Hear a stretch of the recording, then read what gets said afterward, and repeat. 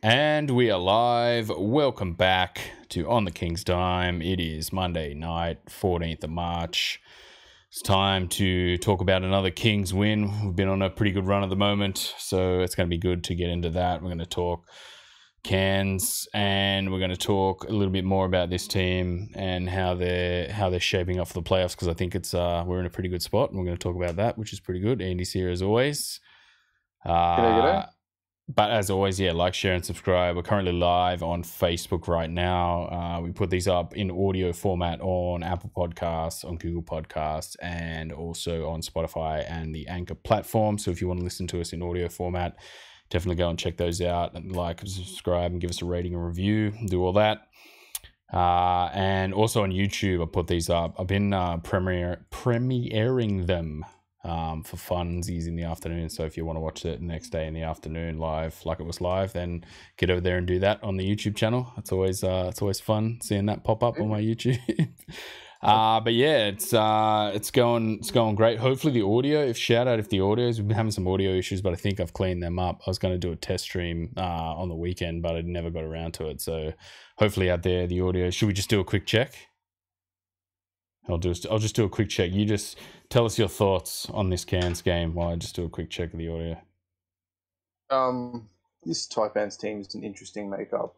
Watching these games in kind of a back-to-back sequence, obviously without Xavier Cooks this week, is that they really have a lack of, creative shot makers. It's kind of apparent that they get really...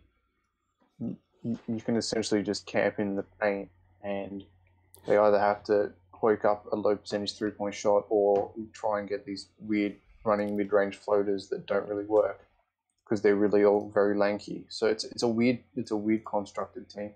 Machado is not really, he's kind of a B-grade point guard in this league.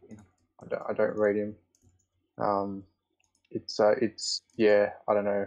I think Adam Ford had a pretty tough ask to put this team together. It's a bit doggy doo-doo, to be completely honest with you. Zimmerman is just too predictable as a big. He has no footwork. It's all just like Plumlee style, setting screens into more traffic. It doesn't work for my mind. I don't know if that's Yannick Wetzel has got a bit of footwork around the rim. Zimmerman just kind of stands there and just has nothing. And it's just like, okay. He's a decent big, and there's some good bigs in the league, and we've seen some good bigs in this league. But that team, man, like, I couldn't help but watch those two games and just go, that was like us last year. Like, no spacing, no movement, no collapsing, no guys running off screens, no one running off ball at all, nobody moving, basically. Like, you contrast it to our team at the moment. How many times did you see two guys cross, the dribbler, the ball handler, someone setting a screen, those two guys cross, and then two guys cross back again off the ball? And you just straight away, like, Cairns were just sent into a spin every time we did that. Like, we're doing that with Adams. He was penetrating. JaVale had come out, and then whoever was the off guard was either DJ or Glover at times. Makers was, we'll get into him. But, like, those two guys had crossed as well. And Cairns, like, were trying to switch. They had no idea what they were doing defensively at the start of that game. And yeah, I just couldn't help watching it, just going, man, that was us last year. That was this Sydney team, man, last year. And it is 100%, it's a weird team. I think they've got some decent players. I like Majok.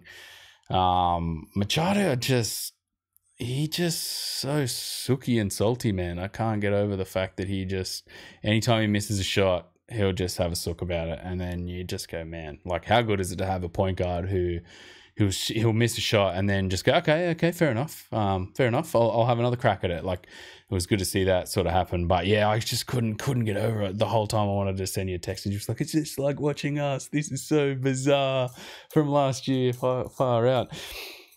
But I don't know. Like, I look at to start this off, basically talking about the Taipans. This is a Kings podcast, and we're kind of talking a little bit about our old coach. But essentially, goddamn, Vic Law just sent this game into overtime. If you're watching at home, the Perth game. But if you look at this Taipans team, like, it does the same things. Like, I don't know, like, how do you bring in new personnel? Do you fix different certain things? Like, I don't know how you fix that when fundamentally I'm seeing the same things as we saw last year in that team, and just going, is it 40? Like, is he just... No, it's available talent pool, man. You can see that team is not not well constructed. They have no shooters. Like we were like, when you have Ian Terrell, and Jalen Adams, you've got three shot makers that can shoot from the mid range and the 3-point line, and that in is why Perth, and this is why Melbourne has been so successful over the years, is they've always had shot makers.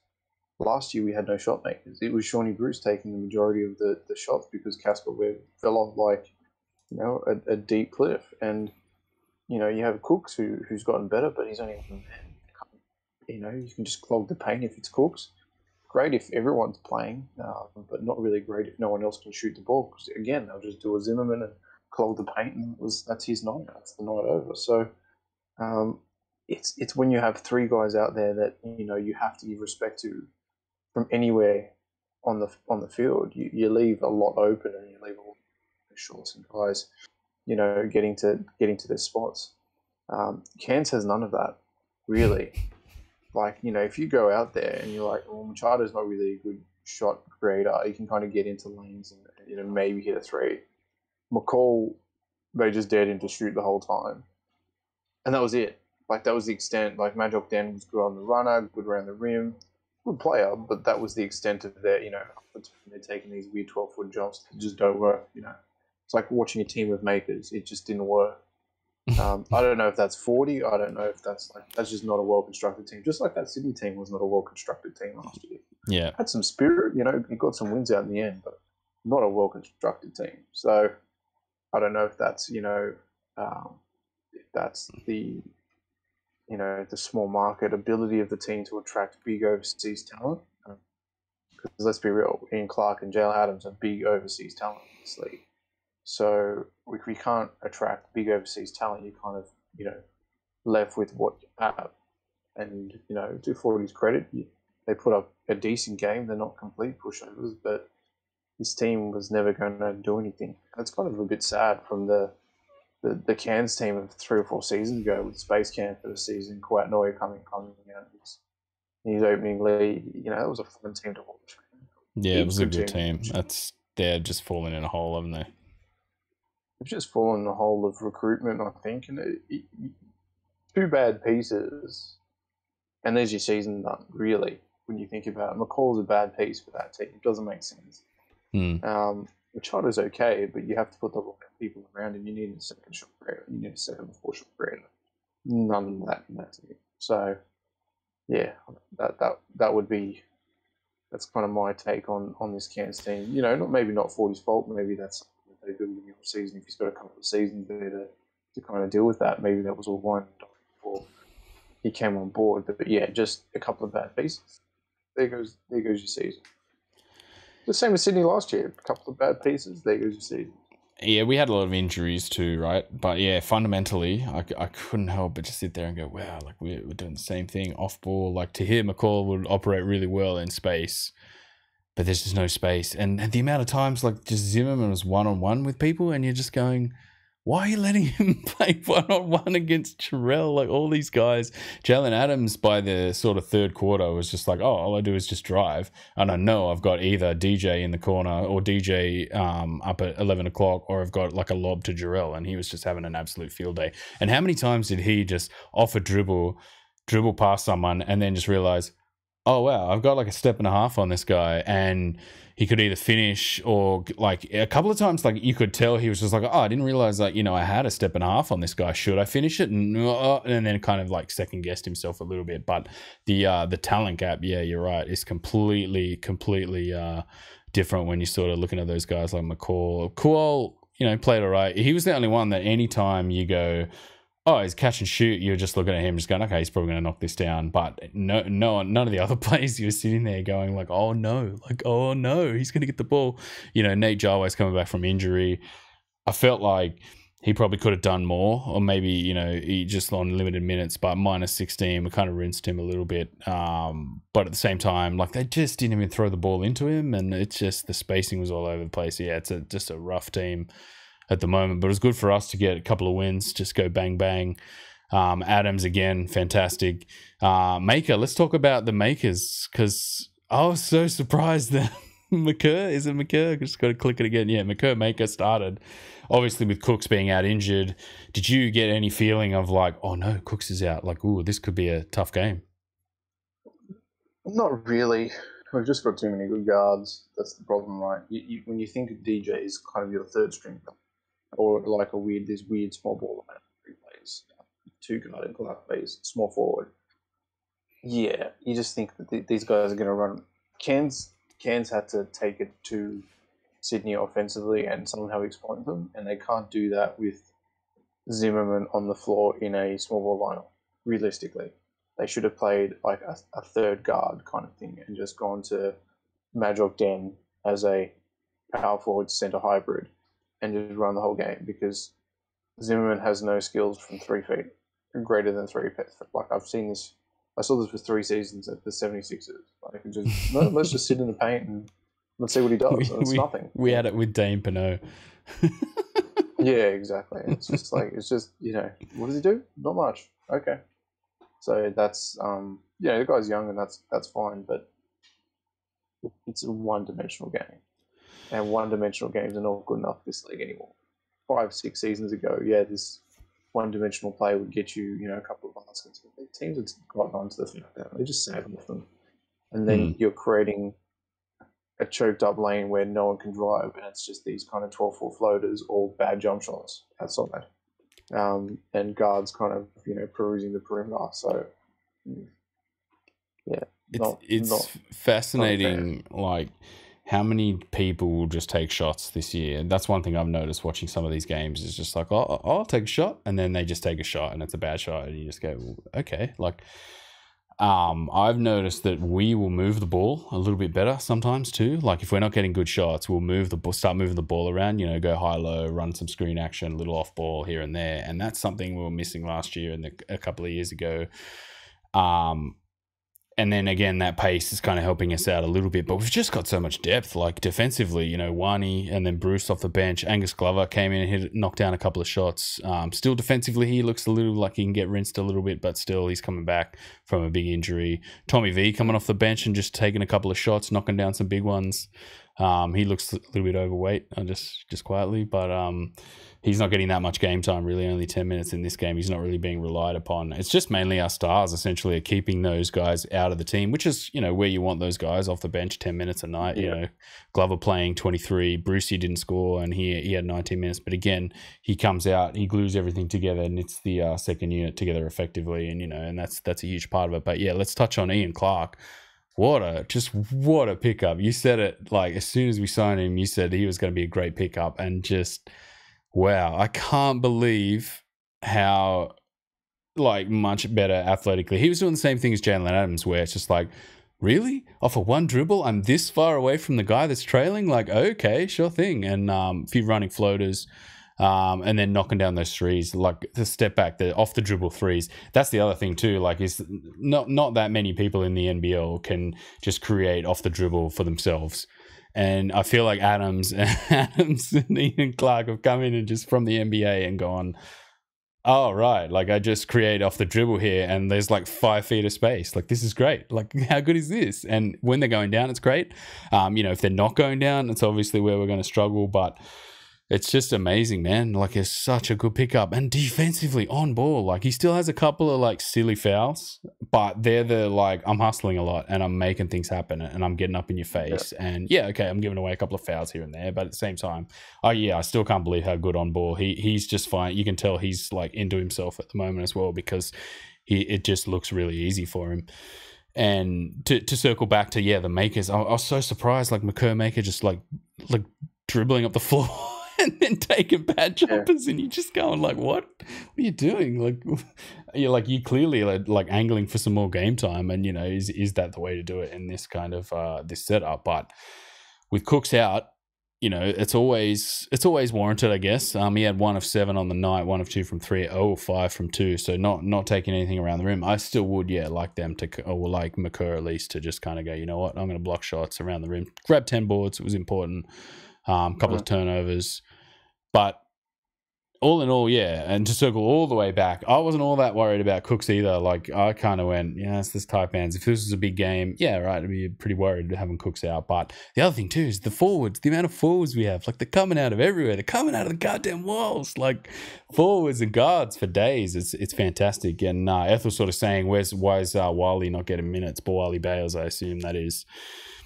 He's coming back from injury. He's also on what do you call it, a rookie deal. He's not even in a fully fledged contract yet. So I mean, it's important that he plays, and he's a good player. But I think that Buford can smell blood in the water, and just like, okay, we can push this to the top, right?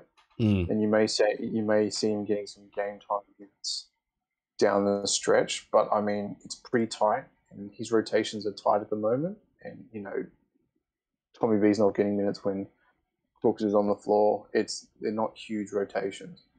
So I just think that it's just like, okay, he's still got to do a bit more cooking. He's coming back off injury. Maybe he hasn't picked up enough in training. We don't see what happens week to week in training, so maybe Buford doesn't like something that's there. And but you can't put him on, and Bruce plays that pivotal role that it's just getting the ball to Jarrell in that kind of second unit. When Jarrell plays, it's getting the ball to Jarrell, it's getting the ball to Glover and DJ, and so you kind of don't need a scorer for those 10 minutes on the floor. We haven't really needed a third scoring guard option because we've already got three. So we haven't even needed a fourth. You've got DJ, you've got Ian Clark, and you've got Jalen Adams. So he's not really warranted in this lineup per se. I don't think anyway. And I think it's important too with him coming off injury that we can nurse him back. We don't need to like shove him in. And you can't underestimate the fact that Ian Clark is now. If Ian Clark wasn't there and RJ was there, then like Bales probably wouldn't be getting minutes anyway. If Ian Clark wasn't there, then Bales would probably be getting those minutes. But I think the showing he had last week was a little bit like ropey and out of control. He loves to just try and score the ball too, which is it's important in some aspects and it's important in some parts of a role on a team.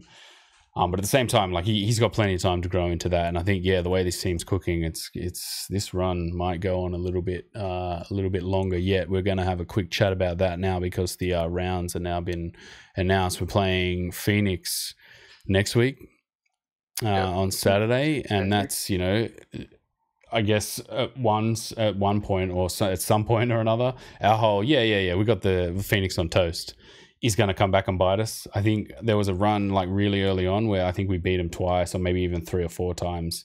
And then there was just one random win that they beat us and everyone's like, oh no, they beat us. So I think that might be coming. But at the same time, I think this team's kind of got enough weapons to throw at a team like the Phoenix. But with the way Xiaoxi's playing, he had a pretty good game against Melbourne, and Melbourne kind of got out of jail in that game. So it'll be interesting to see how this team deals with him. We've got a nice collection of bigs to throw at him, or a guy like him, and unique bigs. Not just I'm going to go against you, like not the Jordan Hunter versus Froling type stuff that was going on last year, where it was just like, wow, 2 really slow bigs duking it out, really interesting. But then to go in around 17. We then play Perth. That's a huge game. We've beaten them twice already. It'd be nice to get a sweep. Perth are kind of firing at the moment. And then the Jack Jumpers, everyone's favourite spoiler team this season, just seem to pick up wins from nowhere. And then a game against Adelaide, the Hawks, and then the Adelaide 36ers again, then the Taipans, and then the Hawks. So it's not a run that's got large games in it. Like there's a lot of huge games. It's not a like murderer's row of games. So there's a huge chance that you're looking at the table. I had the table up on my other screen, but I had to move it over the other side. We're 12-7, currently sitting in 3rd. There's a pretty good chance we might finish the season. I don't like to say wins, but there's a chance that we might finish with 9 losses or 10 losses, which is going to be huge, right? Because that pretty much eliminates the Bullets, 36ers, and the Breakers from finishing ahead of us. And then, out of those teams, the Jack Jumpers, the Hawks, the Phoenix that are below us, you probably could say the Jack Jumpers probably won't be there. And then the Phoenix and the Hawks have been a little bit here and there. And then we play those guys. So we have chances now to go, right, we're playing you, we'll duke it out, we'll take those points. And those become big games. So it's kind of in our hands. I like this. I like where we're sitting. It is in our hands. I think that's the most. We've got enough games against Illinois and Phoenix to knock them out, really. This Jack Jumpers team is very strange. Very strange. It's a weird team, man. We say it a lot. We say, man, that's a weird team, man. Like any team that's under us, we sort of say is a weird team. But it is such an unusual team. Like how badly Adams and who's their other guard? What's his Maggette was playing at the start of the season. Like it was rough, man. Like, and they were losing games, scoring like 60, 70 points. You know, not a firing offense. Now all of a sudden they're like, "Ooh, they've got a decent offense." It's like, wow, where did this come from? Type of thing. But I'd like to think, you know, we're going to win pretty handily against them. Like I'd like to think we're not going to lose a game against them. Just looking at the ladder now as it is live with the game that's just happened. Yeah, we're still sitting in third, one game back from Perth.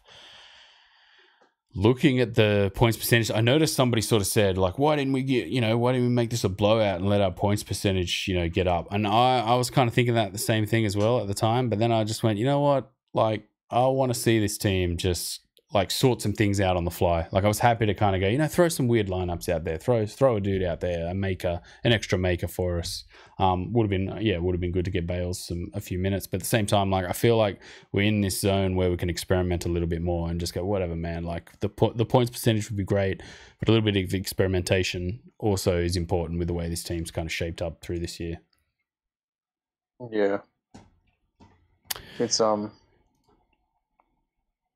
it's a good lineup if we can get these makers involved a bit more, and get them being less sausage. Yeah. I mean, we need them less sausage. They've both had injuries though, haven't they? Yeah, but they're just sometimes they just have like sausage decision making. And I don't know if that's just them being to be a bit freer because they're technical, but there is some sausaging around. I just don't. Sausage. Explain sausaging. Just like I'm going to dribble up and then I'm going to shoot the ball and it's just a brick. Just like you're shooting 20% beyond the arc this season. This is not statistically a very good idea.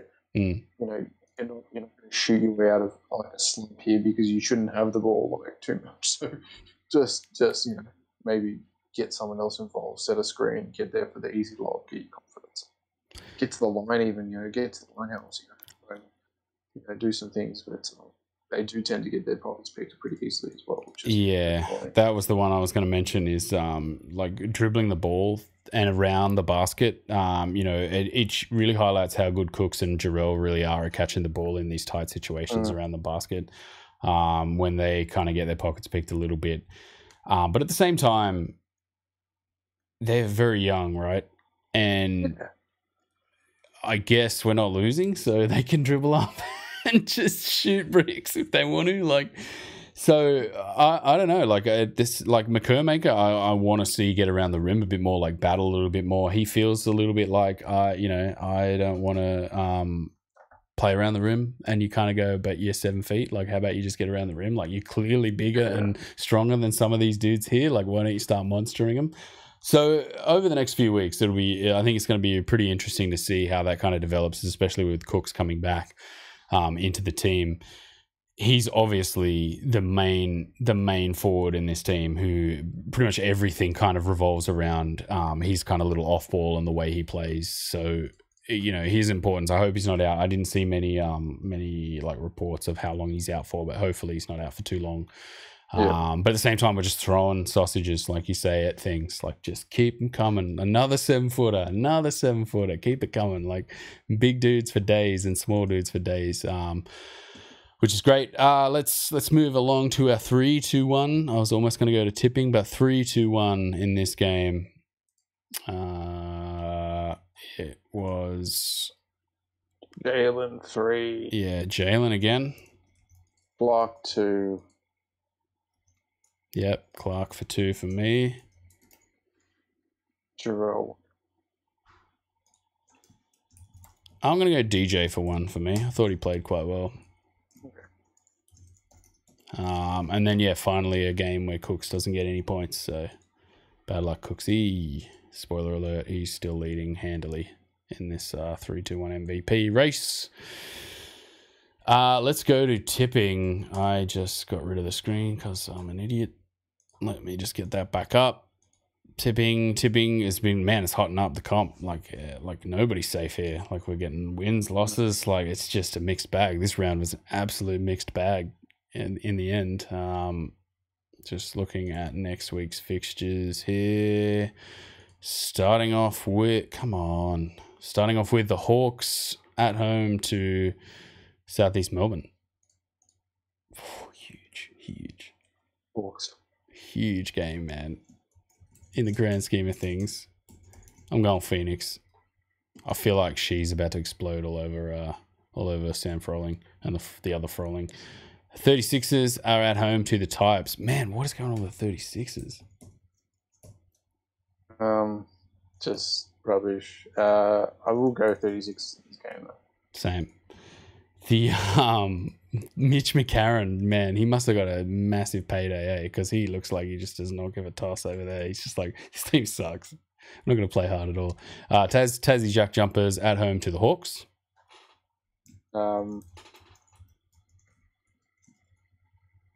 Jack Jumpers. Little Thursday, Saturday special for the Hawks. I'm going Hawks. Yeah. They'll bounce back. You got Jack Jumpers.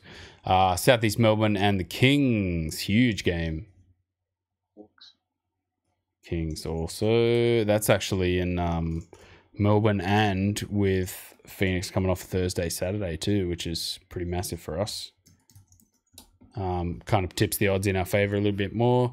Melbourne United are playing Adelaide 36ers.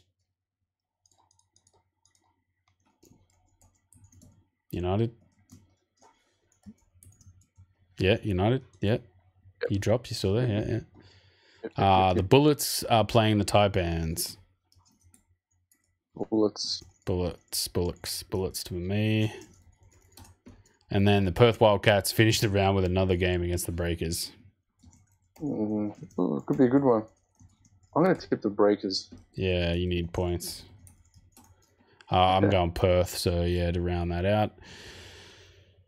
And yeah, I think that might be it. Another short, succinct one. The times are good. When the times are good, there's nothing to whinge about. You know, it's good. So we're just watching game after game of great basketball, and I think we've really turned it around. And for what we were at the start of this season, it was like, I don't know about this. And then now it's like, ooh, that's like that meme where it's like, and then it's like, which is good. Yeah. So yeah, hopefully we can go on a little bit longer with the stretch that's coming up. And as always, we are live right now. You can subscribe to us or like us on Facebook. And you can listen to these in replay in audio format on iTunes, Apple Podcasts, Google Podcasts, Spotify, and the Anchor platform. And on YouTube, I'll cut this and do a premiere tomorrow, so you can watch us again in replay at 4 o'clock tomorrow, 4 or 5 o'clock-ish, when you're coming home from work or something like that. Throw us on there if you want to watch us in replay. And give us a shout-out, like, rating, review, subscribe. And as always, we will see you guys next time. The King's Island.